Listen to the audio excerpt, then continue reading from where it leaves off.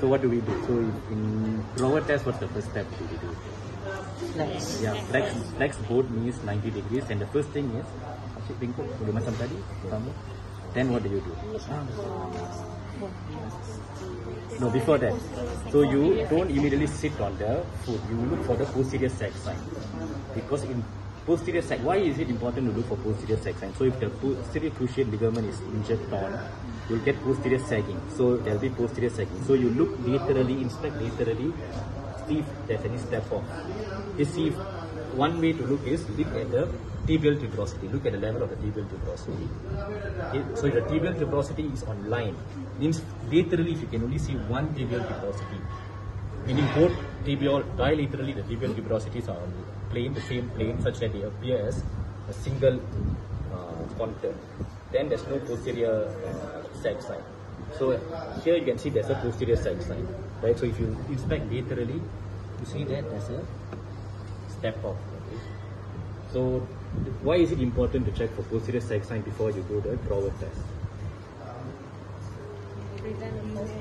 Yeah, mainly it falls positive, because when you have a posterior drawer sag sign, the tibia is already translated posteriorly. So when you sit and when you pull, there will be an anterior translation. But what you're doing is basically you're pulling the posteriorly displaced tibia back to its default position. So for anterior drawer positive to be present, it must be there must be an anterior translation from the default position. So when you don't inspect for the posterior sag sign, you just sit and you directly pull. You are just pulling it back to the default position. You're pulling back the tibia, which is already posterior displaced, to a default position. But it will give you an impression as though there's an anterior translation. So it gives you a false positive result for anterior drawer test. So here we keep that in mind, because there's a posterior sag. Then after that, what do we do? After looking for posterior sag sign, you sit. So to maintain some courtesy, you want to maybe cushion the foot. Okay. Better to cushion the foot. Then you sit and. So why do you sit on the foot? Hold the foot. So that is relaxed, fully relaxed. So you have to palpate for the hamstrings. It's not just deep, right? Palpate for the hamstrings.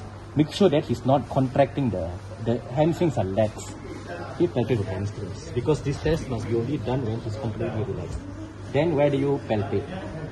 You place the two thumbs on the joint line. So how do you know as a joint line? So palpate, like how we do the bony landmark palpation. So palpate from, let's say you're starting from mid shin tibia. So this prominence will be tibial tuberosity. And you further go up, you find a consistency of soft consistency here. That's the patellar ligament.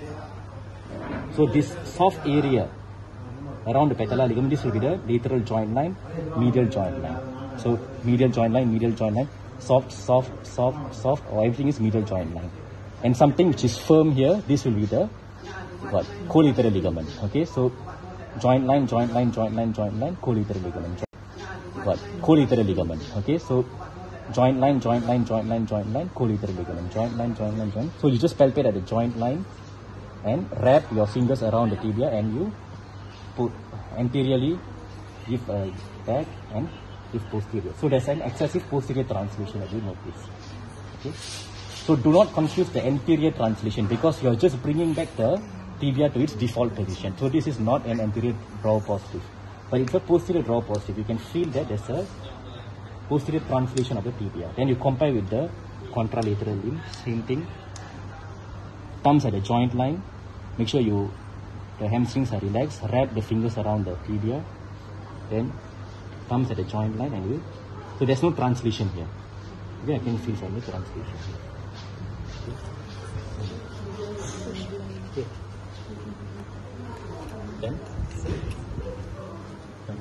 Then